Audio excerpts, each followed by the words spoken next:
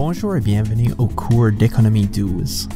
L'économie suppose que les humains ont des désirs illimités, mais doivent essayer de répondre à ces désirs avec des ressources limitées. Par exemple, une mise en situation. Donc, disons qu'on a un individu qui désire un nouveau téléphone cellulaire, ou une nouvelle voiture, ou même payer son université. Mais il ou elle regarde dans son portefeuille et voit qu'il a des ressources limitées.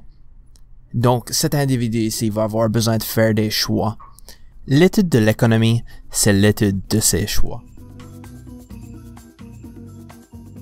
Le cours est divisé en 5 modules, chacun explorant une différente partie de l'économie. Le premier module, c'est les notions de base, dans lequel on va être en train de parler des choix, la rareté et aussi les différents systèmes économiques. Prochain, on va être en train de parler de la microéconomie.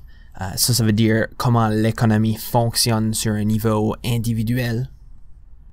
Suite à ça, on parle de la macroéconomie, qui est comment l'économie fonctionne sur un niveau national ou même international.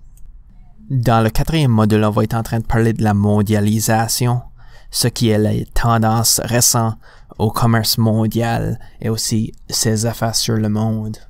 Finalement, dans le dernier module, vous allez pouvoir poursuivre un sujet qui vous a intéressé dans votre propre projet de recherche.